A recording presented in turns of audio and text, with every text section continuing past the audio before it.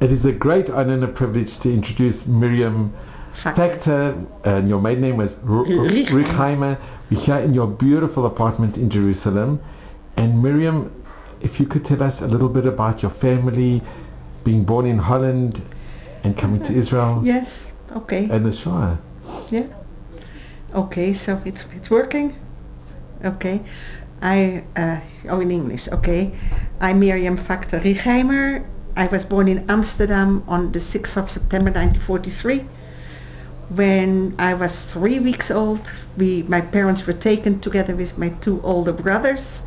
They knocked on the door and schlepped my father downstairs with my brother. My older brother was born before the war in 38, my second brother in 42, in January 42, and I was born in 43. My mother was just nursed me, and my father was downstairs already, and they just took me out of the arms from my mother when she was holding me and threw me out of the window from the second floor down.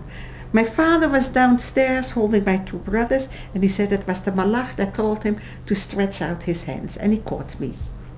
So that's a nice entrance into the world, right? Miriam, to start like who that. Threw you down? The Nazi, because why would they take a baby? Why would they let a baby live, a 3-week-old baby? For what? So they threw me out, and in the hope that I would splatter, but they didn't succeed, did they? So that my mother must have screamed. Of course she screamed. And my father, just because he said there was this malach that told him to stretch out his arms, and he just caught me. An angel. It was a miracle. Better. Of course. So we went in Amsterdam. There was a certain section in the middle of town that was where all the Jews from all of Holland had to get there, and then they were going to either Westerbork, which is a concentration camp on the border of Holland and Germany on the east, or to Vught, which was in the south, which is also connected to Germany and Holland. And they were decided, you go there, you go there, you go there, you go there. We left on the 29th of September. We were taken when I was 3 weeks old. Why did it take, first question, why did it take till the 6th of October that we arrived in Westerbork? Where were they? A train doesn't take that long. Walking you can do it in 6 or 7 days. Why? No answer. No answer to that. In any case, when that was very hard. I have some letters that my father wrote to a neighbor in Amsterdam, from Westerbork, that he asked for clothing for me because it was so freezing cold there. And there was not enough to eat, and my father had given him that he could take out money. Then you could still take out money from the bank. It was a neighbor who lived on top of us. A Jewish neighbor? No, not Jewish neighbor. I'll tell you that afterwards. And he did. He brought it over himself. He could only take it till the entrance of the camp because he was not a Jew, so he was not allowed in. And then really one of the guards brought it to my parents. The parcel. They did bring it to the parents. Whatever was in there was in there. I mean, I have the letter somewhere, a copy from the letter. At a certain point, there was. They came in. There were 70 mothers and 70 babies sleeping in the same hall. One day, they came in the evening and they said there is something new. There is a kind of a milk, and if we give the milk to the babies, they will sleep the whole night, and then the mothers have more koach to work during the day. They have more strength to work during the day. My mother said no. She said she will not give the milk, not to me and not to my brother, who was then 1.5 years or 1 year and 8 months, something like that. She will not, and there was another mother who had a little boy, and she also said she will not give the milk. Then all the other mothers gave the milk, and the babies they was poisoned. So the babies were all, that was it, the end of the babies. And my mother attached me to her for 2.5 years. On a court, either in front of her, wherever she went, wherever she slept, wherever she worked, she would not let go of me because they were going to lynch me, because I survived. My mother didn't give me the milk. But during the years, I just go forward a minute to something what happened about 25 years ago. No, yeah, something like that. I got a telephone, and sometimes I would think I knew that story from my mother, but only I knew that story after my eldest son was born. Because then it was very, very hot. He was born in Elul, which is September, and it was very, very hot. And in Tipat Halav, that's for the children, for babies, they said then that we should give him some water, boiled water that is cooled down. My husband went to the super farm and he bought a bottle and then we sterilized it and we wanted to give the water to my son. And my mother jumped up and threw the bottle out of my hands. No bottle in the house. It brought her back. All the memories. From that. And only then she told me the story about the bottle, about the milk.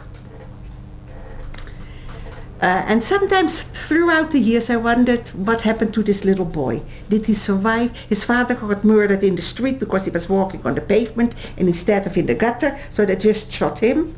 He was as a baby in the pram, and his mother, they were pushing him, and the father was walking on the street next to his wife, and you should walk in the gutter, so they just shot him. But 25 years ago, approximately, I got a telephone call from somebody, and she said there is a symposium in Tel Aviv. They want to see what is happening, how the war influenced the people that were little children, from babies till the age of 4 or 5. When you have already memories. I have no memories at all. I don't know anything, but I know through my mother. And I said I didn't want to go. I get 2 weeks ahead, I get a migraine, and 2 weeks afterwards I have this, and I hide behind my eldest son. I said, he doesn't want me to go. So she said, okay. This woman said, I can understand. Can you tell me a story? And I tell her the story from the milk. And it is quiet on the other side. I said, are you still there? She said, yes. I said, don't tell me that is your husband, that baby. She said, no, it's not my husband, but yesterday evening I spoke to somebody in the north of the country who was a baby, a Dutch who was a baby in the time, and he was asking, he said he wasn't going to come. It doesn't give him anything and he doesn't want to have anything to do with that, and let me alone. And I asked him to tell him a story, if he has a story, and he told her the story from the milk. And he was saying that sometimes he is wondering, you know, what happened to this little baby girl? Is she alive? Did she make it? What happened? You know, but I didn't have a name and he didn't have a name. How do you look for somebody? So I said to this woman over the phone, give me his telephone number and I will phone him. She said, no, you come to Tel Aviv. And I will phone him and he will come to Tel Aviv. And you can meet him there, which of course I did. And he was there. You know, so that is really a closure. That was really, you know, closure. I know who I forgot his name, but I know, I see him from in front of me. You know, he has also 4 children and Beseda. So that is one thing. I was back to 43. My mother carried me around wherever she went for 2 years, 2.5 years, everywhere.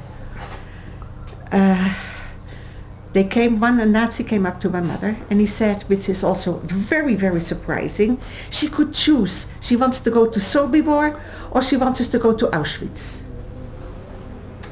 You can choose. So my mother said, Mr.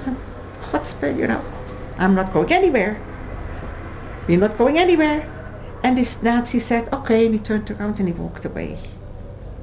Now, if you are not on the train with 5 people, then take somebody else with 5 people.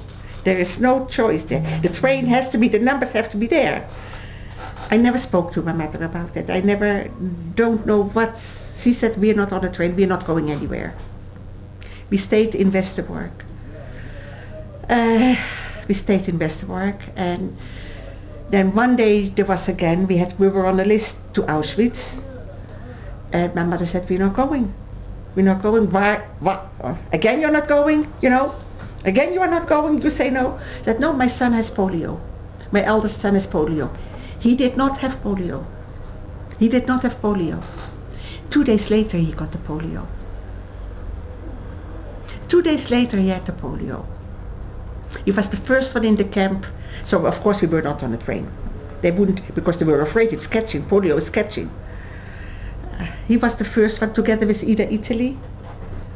Was a lady from who was born in The Hague. So they were the first one who had polio, and it really spread in the camp. It was really, they kept it very, so my mother said no. Then, for whatever reason, I really don't know. I mean, it saved his life, but now that he is 84, the polio came back. You know, he is, as the doctors say, a disease that was not treated, the body does not forget. It comes back when you are older. That was one thing. Did you ever ask your mother why did she choose polio? She could have said... She could have said anything. But she said, he has polio, he can't go. And 2 days later he got it? He had polio, yeah. So we grew up, you never tell a lie that you are sick. You don't feel like going to school, you tell me you don't feel like going to school. You don't tell me that you have, it hurts you here, it hurts you there, it hurts you there. We don't say that. You say, I don't feel like going to school. And I will accept that. You know, not when you have a test, or not when you have when you go on a trip, or not when you go. That was a whole list where we could not go say that, but in principle, that's what we could say. I don't think we took advantage of, but I can't remember that. I said to my children the same thing. Never ever tell me that you have this or you have that, because it gets all hurt up there. No, we don't do that. For whatever reason, in 1944, the 4th of March in 1944, I'll show you this.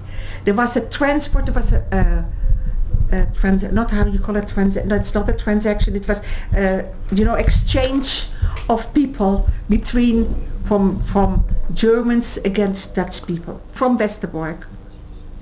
Why were we on the list? Out of the list from, there were, here this is the name that we were, my mother under her maiden name, and this is the 4 of us. And my mother was there on the front. We never know why they put us on the list. And my parents went to France. We went to France, they were in Vittel, which was a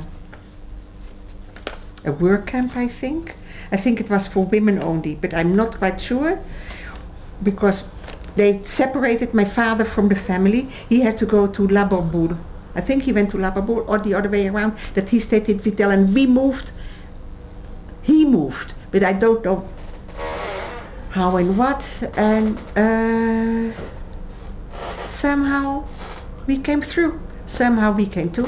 When France was liberated, there was somebody else together with my father. My father knew where we were, but my mother did not know where my father was. She did not know where they took him to when they separated. And so my father told the other fellow who was leaving already to get to his wife, who was in the same camp as my mother. So he said, so take a paddock for my wife and tell her that she should stay where she is, and I will get to her. Otherwise they miss each other on the way. Which is what she did. She waited. It took about 4 weeks till my father turned up. In that time, my mother wanted to give something to my father. She wanted to give him a present. Now there was nothing that she had as a present. There was nothing. What can you give somebody who is in? So she found a stone, a stone that could color, and she had a kind of a diaper, a piece of cloth from me, and she made a drawing. The coloring, the embroidery she did after the war. But this was the original picture that she had made instead of flowers. There were no flowers there that she could give to my father. So it's, I don't know, can you see it? It's beautiful. And after the war, my father she wanted to throw it out, because this was a kind of a diaper that was from me, and she just drew it. She was very artistic, my mother. And after the war, so she wanted to throw it out, and my father asked her if she would, go over it and embroider it. So that's what she did. It always hung in my parents' bedroom. Now it is at my daughter's house, because I have no room here where we are. But so that was really very touching. We grew up, I just want to go back after the war, my father not talking because there was nothing to say. And we were not allowed to laugh because there is nothing to laugh. We were 5 kids by then. My sister was born, oh by the way, I jump back.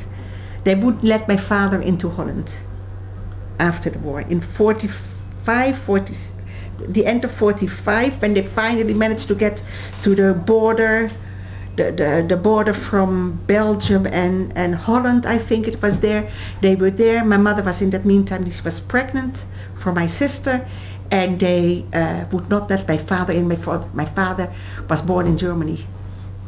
And in the First World War, he and his father moved to Antwerp because my father was born in Antwerp in 1896. They would not let my father into Holland. So they stayed at the border till it was more time, till my mother had to give birth. And my mother said, if you don't let us in, I go to the press. So they moved back into Holland in March 46. Beginning of April, for something, end of March, beginning of April. My sister was born on the 1st of May in 46. I say that my father was, as profession, he was in diamonds. When he went back to the diamond exchange in 46, 47, there was nobody left. There was nobody left. He went on a Sunday because it was always closed on Shabbat, and Sunday it was over. He went on a Sunday, and my mother came back. He came back. If this was my father, he came back like a broken man, like that. There was nobody left. There was nobody left, and it was a big trade. It was the big trade, the diamonds in Holland, in Amsterdam then. So that was that. That we were not allowed to laugh, and we were not allowed to. My father walked in the house at 5:30 punct every day. When he finally, in 48, my mother managed to convince him that we needed money and that we had to start go working again, blah, blah, blah. He did go back then to work, and he started, of course, the safe deposits that were in the bank. The first thing when he walked in, the bank that is now the Amro Bank, then it was the Amsterdam Bank. The Amsterdam Bank. First of all, he got a bill to pay that he didn't pay 2.5 years, the rent for the safe deposits. They had how do you call it, a safe deposit, safe for his business. And this was during the war? That was during the war. He didn't pay, right? He wasn't there. Where did he have money from? So he first had to pay, but he couldn't get into the bank account because he didn't have any papers left. I mean, you can say you are Mr. Cohen. You know, you can say anything. So my father said, I'll give you all the details. First you have to pay. First you have to pay the 2.5 years rental that you didn't pay, plus the knas, plus the fine, and we'll think about it, we'll go up. Okay, he managed to get that sorted out, that once he starts working and try explain that. You know, once I start working and I can pay back, I will pay you the 2.5 years. Right now you have the money, I can't get it out. It's unbelievable, unbelievable. In any case, he did go back to work, and he paid his debt to the bank. He paid the 2.5 years.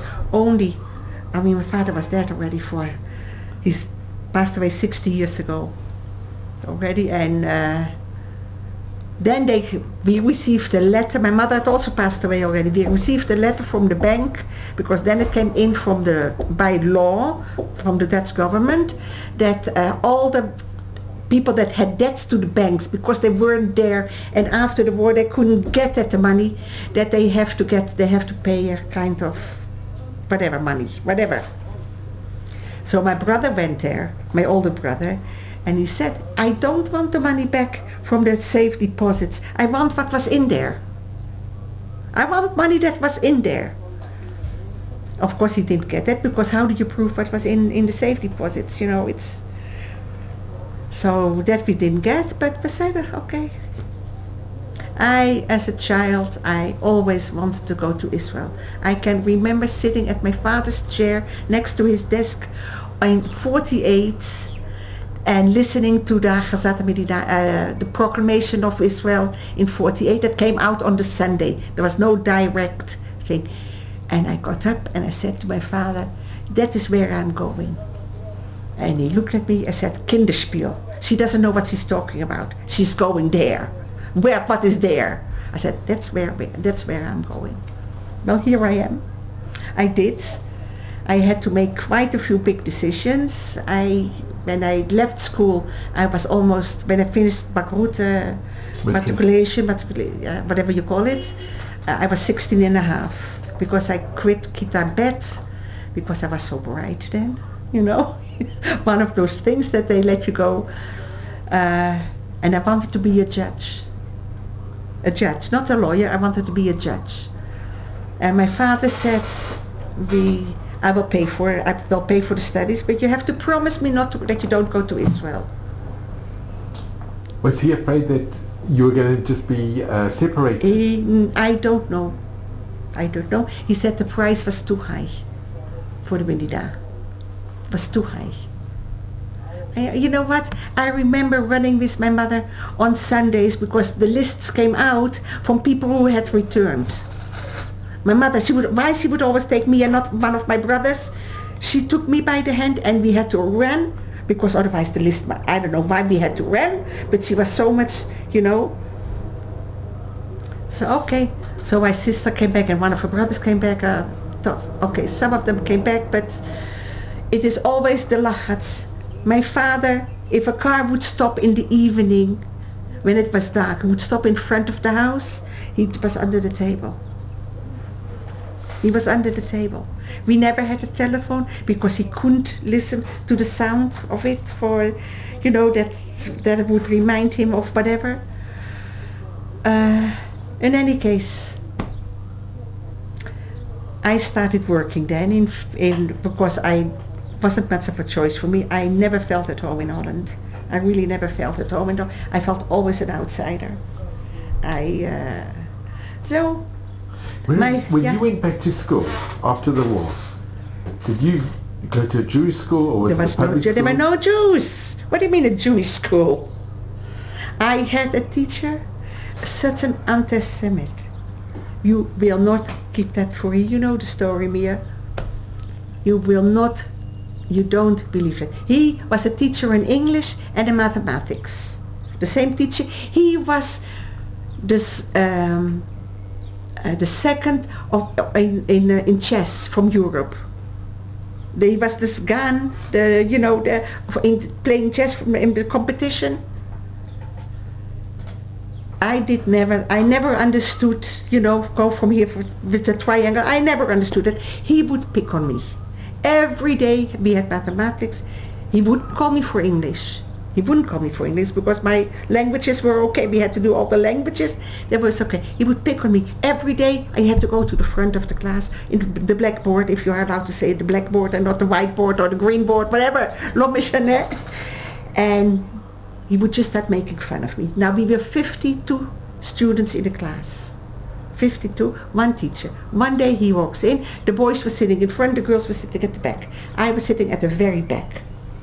And every day he called me and then would say, I told you that she is stupid, she doesn't know.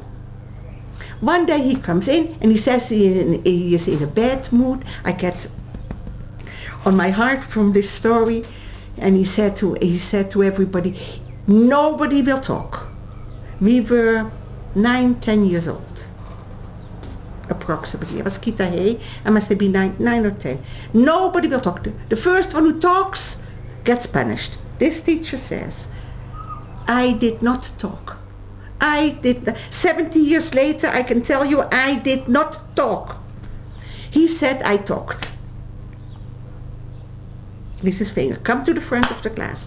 I had to stand in front of the class. I had to put my hands on the blackboard, the green board, the whiteboard, and he started hitting me. With a stick, he had a stick. Bang, bang, bang. I did not cry. I did not cry, I did not scream, I did not give him the pleasure. And he hit me, and he hit me, and he hit me, and he hit me, and he hit me, and he hit me, till somebody screamed, enough, enough, enough. It could have been the child the boy, because it was a boy who said something that he said that I said. I did not say that. I did not talk. He went, and it got him out of his trance, or whatever you call it, you know. He stopped. He told me to go and sit down. I went to sit down. Now, at 10 o'clock, this was at 9 o'clock in the morning, at 10 o'clock there is a break and everybody has to go and play outside. I sat down and I tried to get up from the seat and I'm stuck to the seat. I was bleeding, but I didn't know that. I was 10 years old, or 9. I didn't know. I tried to go like that. I couldn't get up from the seat. So I went to sit down. He comes back in the classroom and he says to me, I told you to get out. I got up.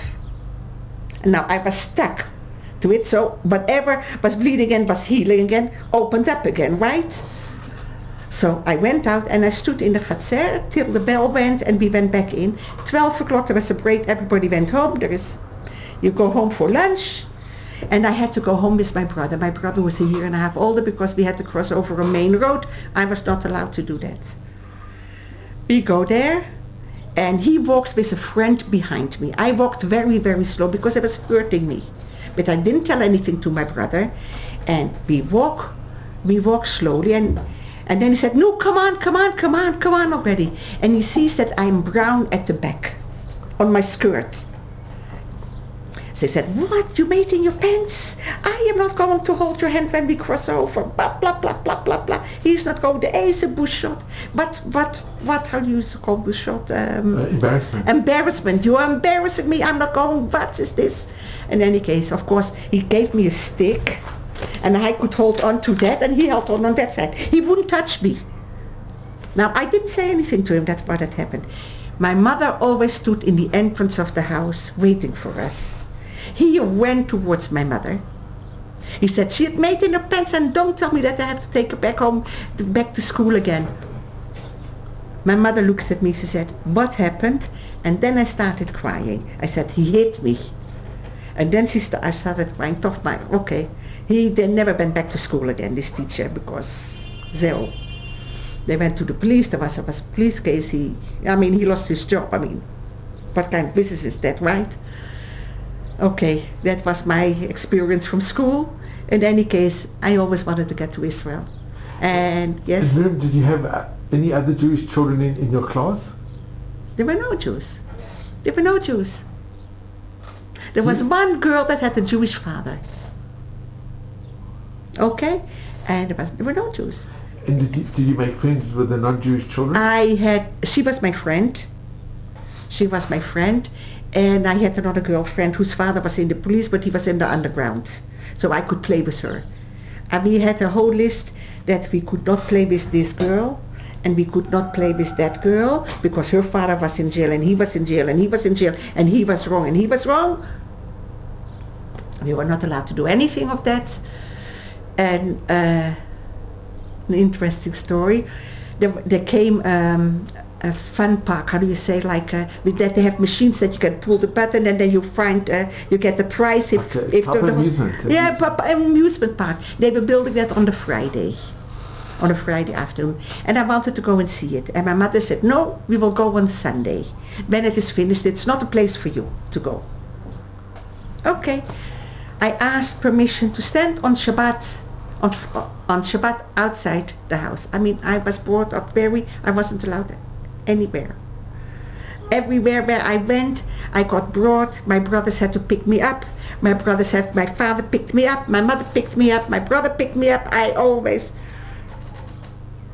was really brought up like that. I was the Yosef in the family. If you know what that means, the spoiled one. I was always right, Commissioner. In any case, the friend that I was allowed to talk to was walking down the street to the girl I was not allowed to talk to. They walked, and the friend the girl that said to me, when they passed me, she said, come along, we are going to the amusement park on Shabbat. We're going to the amusement park. I said, no, I'm not going because I can't go, right? My father said no, so I can't go. Said, no, come on, we won't tell your parents this. I said, how I'm going to go? I'm not allowed to go to talk to this other girl. How I'm going to go? But then there is that the pressure from the friends. And I said, okay, I'll walk with you, but I don't have any money. It doesn't matter, we will give you the money. They tell me. I said, well, this other girl that I'm not allowed to talk to said, I'll give you 10 cents.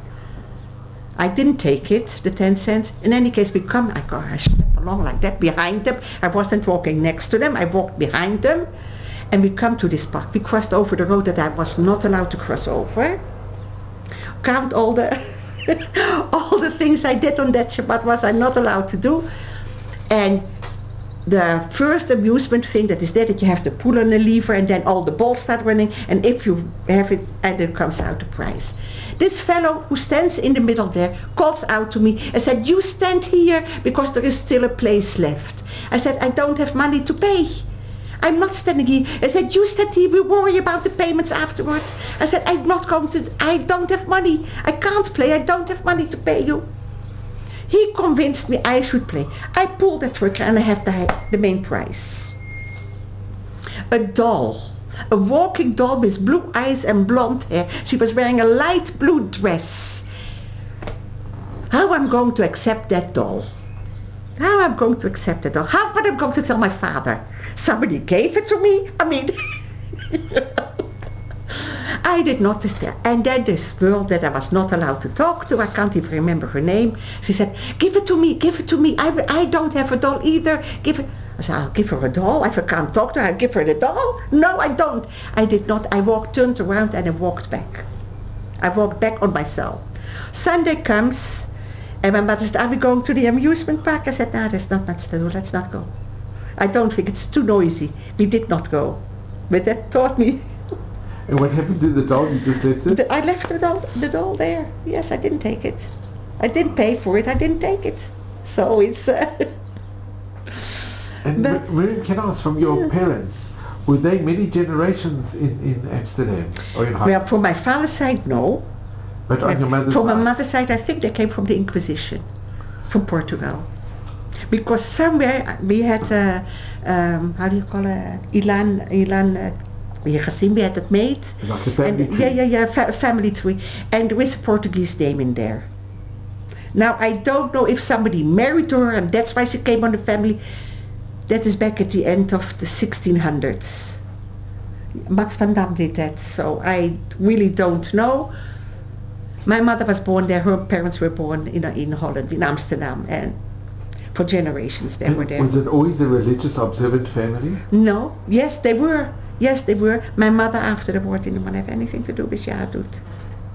And your father? My father didn't argue with my mother about that. He told me, when I asked, he would tell me stories about Tanakh. Torah, he would tell me stories. He would tell stories. He also took me to a Hanukkah party. Me on my own, why only me and not my brothers or my sister? I don't know. But I remember he put me down in a big hotel in Krasnopolski. You remember the hotel there? A big hotel, and I was petrified that he would leave me alone. He said, I sit here. I will not move. But I can't go in. They wouldn't let him in because it was only for children. And the parents were outside. He was not on his own, but I, Beseder. And did you have like Pesach or? We had Pesach, a kind of. My mother did all kinds of funny things. She wouldn't go to the kosher butcher. She went to the butcher next door, but she koshered the meat. She put it in water, she put it in salt. But you know what I mean? She always how do you call chassa?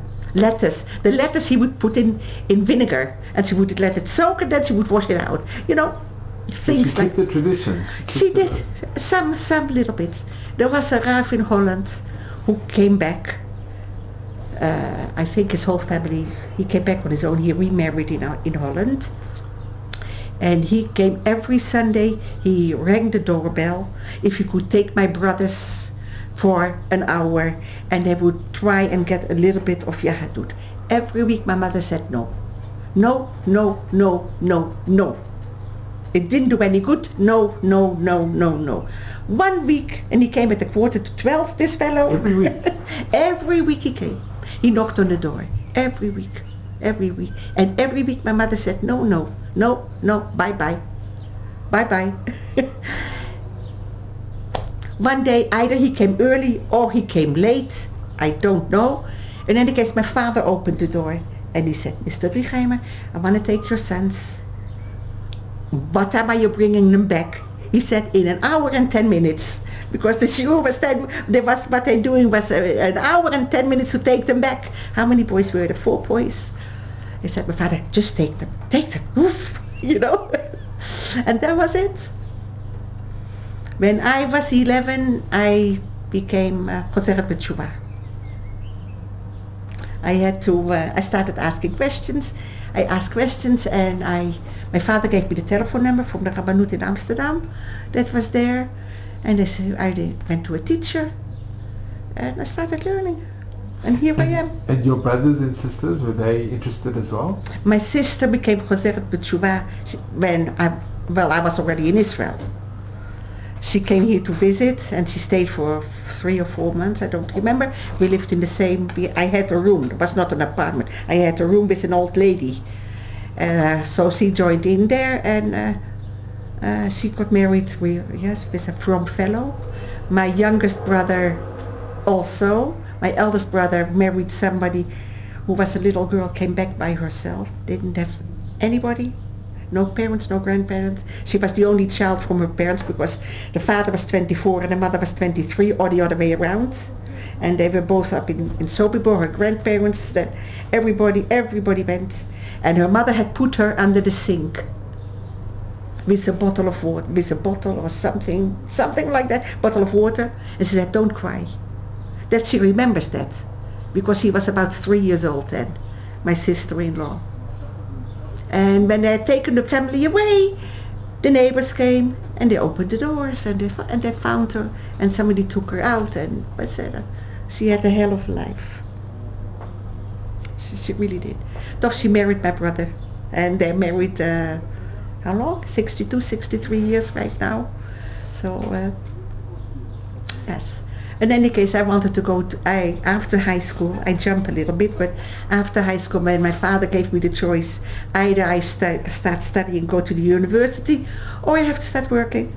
So I started working, because he also told me he won't pay for me for going to Israel, because he doesn't agree. Again, because the price was too high. There's no arguing about that, I mean, okay. But so when I came on Aliyah in 65, that's 58 years ago. Rosh Chodesh Tammuz, I arrived, Lamed Sivan. So. How old were you when you came? 21. And did you have any... I didn't know anybody. Any connections, any family, friends? For family. I didn't know a single person in the country. I went to Ulpan Akiva in Netanya. That is a story by itself. I had enrolled in Netanya. I started learning Hebrew when I was in Amsterdam. I found the same lady who was with my brother. He had polio with my brother. So she taught them, and then she started teaching me Hebrew. We stayed, till she passed away, we stayed very close. We really stayed very close. What was I saying about... I lost track. And you learned in... Oh yeah, I went to Ulpan Akiva for 4.5 months. Now what do I know about Ulpan Akiva? They sent me a package like that on papers that I had to sign, medical, that I don't have police, that I don't have this, that I studied school, that I blah blah blah blah blah blah, and hala bahala. And I paid for it was a private Ulpan, I paid for 4.5 months.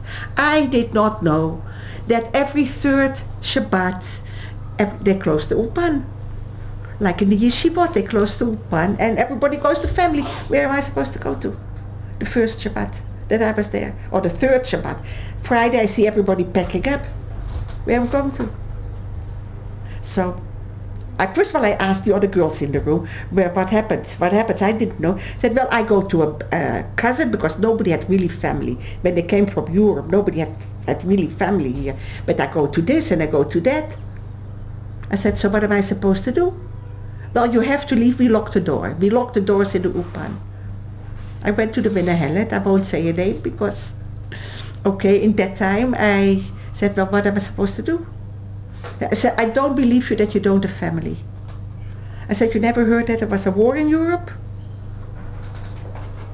She said, okay, you can stay. She gave me something to eat. You can stay, but I have to lock the doors. I stayed in the room by myself, me and the Jukim. Me and the Jukim. I must have screamed hell. Where is now Rogoff Shlomo HaMelech in Netanya. It's right across from, the Ulpan was then right across from Kiryat Sanz, because I saw that he started building Kiryat Sanz in 65. So, that was the first week. Then I wrote to my mother what happened, to tell her what happened, and then the postal services worked, because they, and she phoned this friend, this teacher that I had, and who had a friend in, she phoned the lady that where I made a mistake. I didn't go with her. I went to a friend of her in Amsterdam for Hebrew lessons. So my mother asked her if she knew anybody in Tel Aviv. It was this teacher, this woman who had polio together with my brother. So she said I could always come to her. She never married, but because she was invalid. And I went to her. I mean, really till the day she passed away, we were very close. I was also her apotropos for her, because she also didn't have any family. And from your mother's side and your father's side, did any family members survive? Yes, my mother's sister, my mother's eldest brother. Not the eldest brother, no, he was on the first train out. He sent a card to my mother on his way to Auschwitz. And he said, Leah, remember us. We are going and it is not a good place. And she got it, and somebody delivered it to my mother. She had the letter. I don't know, I didn't find it after my mother passed away. I went through her papers looking for this stupid piece of paper. Not a stupid, I wanted that card.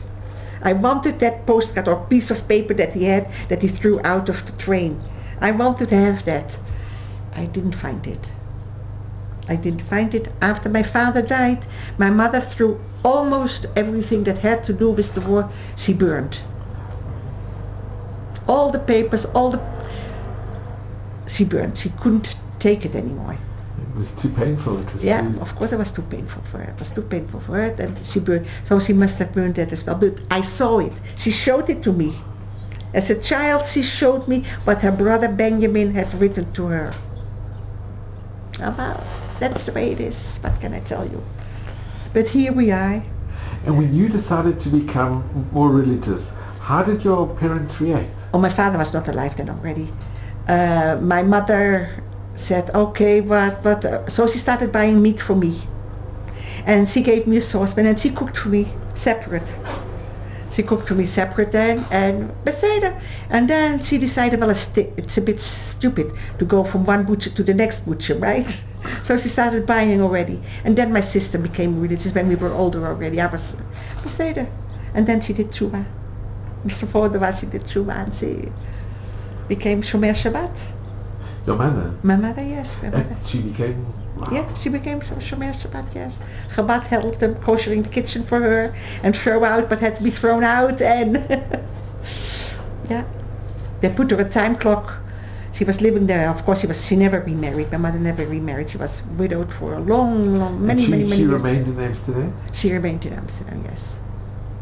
And Miriam, was it very difficult being in Amsterdam, knowing that you pass a certain home and you know that they actually informed on Jews? Or I tell you something, it was so difficult that we had a list who we could talk to and where we could buy as children.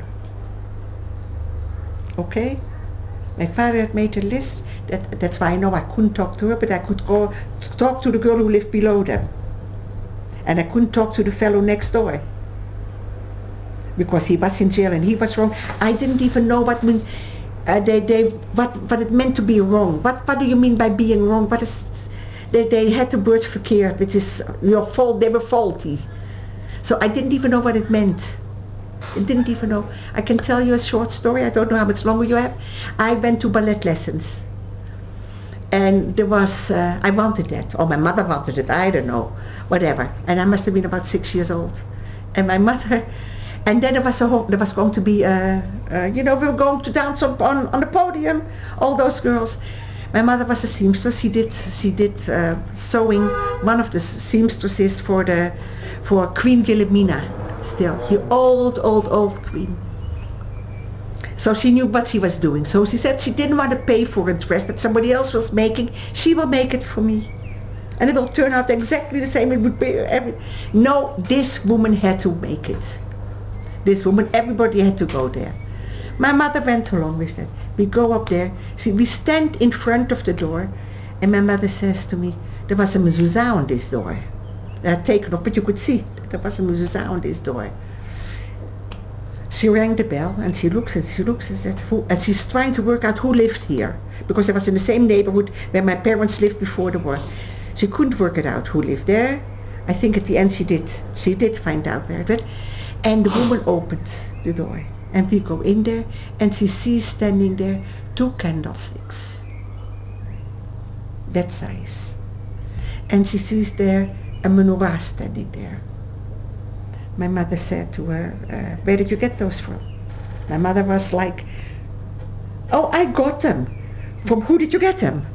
They're not yours. Yes, somebody gave them to me. Nobody gives things like that. They belong to the Jewish community. I was embarrassed from here till... She didn't make the dress for me. She took me out from the school. She put on the complaint that that is where they have to go, because they have stuff that belongs to the Jewish community. Now, I don't know if this person, if she bought it or if she hadn't bought it, it wasn't given to her. Things like that, nobody gave away. So I had to leave the dancing class. I did not perform. I did the Seder. Still. In any case, on 65 I came on Aliyah. And what made you become so Zionistic? I think this is the country we have to live in. I think this was promised to us, and this is what we should fulfill. That we should live here. And I married him, and he's the same, the Zionist. He came in 1960, so...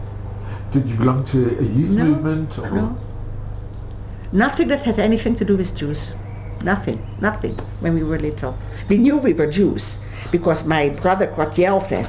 My older brother, the Jew. There's the Jew is And this was after the war? Yeah, better after the war. And I just want to tell you, coming back to the family that did help my parents, and I said once to my mother when she came to visit, because afterwards she came to visit us quite often, and I said to my mother, well, perhaps we should plant a tree in Yad Vashem for the family Dapper. That was the name. And my mother said, does not come into consideration. Now, I never knew what happened there. Why? But I know, my mother told me, when I was older, they had an older son, and this family wanted as a tashlum that I marry their son. So, of course... It's a payment. Yeah, well, they also got paid. I know that. I know they got paid. I know that they got paid. So my mother said, of course, no. Then the mother of this boy, this fellow, was very upset. But my son is not good enough for your daughter. He said, it's not good, we are different. Doesn't go together. In any case, in 65, back, I met him, we married. Friends of us put us together. We have 4 children. We have 26 grandchildren. Right now we have 9 Nini on the way, great-grandchildren on the way, so I think we did a good job. You did amazing. All of our children, they stayed in Derech HaTorah. The grandchildren are Derech HaTorah, the ones that are married right now, right? We have 10 married couples from the grandchildren. And Miriam, if I could ask you, what message do you impart to your children and grandchildren and to the future generations? I think first of all, you have to believe in what you do. And then you also have the strength to go through it. Because it was very, very difficult. To be here on Israel on your own. Being holidays on your own. I mean, the 2 years passed till I met him, you know. It's very, very difficult, and you have to stand up for principles, I think, and be strong, and that's what yes, you have to stand up for and suffer for principles. Now, I'm not saying that because I came out Aliyah I suffered, but it was very, very difficult. Certainly in the beginning, it was very, very difficult. They once sent me to a kibbutz because there was 3 weeks of holidays from after the 9th of Av till Rosh Chodesh was holiday. Now, where I'm going to go to? I paid for 4.5 months in Upanakiva. Where was I supposed to go to? They sent me through the Miraculously Holland to a kibbutz in the north of the country, Sedenechemia, Juliot. They made plastics there. I slept there by buses and whatnot. I was supposed to be there for 3 weeks. I stayed there 3 weeks. And I come there and I see nobody's wearing a kippah. So I asked one of the girls there. I said, says, no, Mapito, we are not a religious kibbutz, we are. So what I'm going to do is food. Where I'm going to go to. I ate for 3 weeks 2 slices of bread in the morning, a quarter tomato, and 2 slices of cucumbers. Morning, afternoons, and evenings. Shabbat, Motzei Shabbat, Friday night, lo meshane. That is what I ate. 3 weeks. I lost quite some weight. I have to admit. So it has a good size, but. And Miriam, I have to ask you, when you look back on Holland, there were those that unfortunately informed, and there's a very high percentage of Jews that was deported from Holland.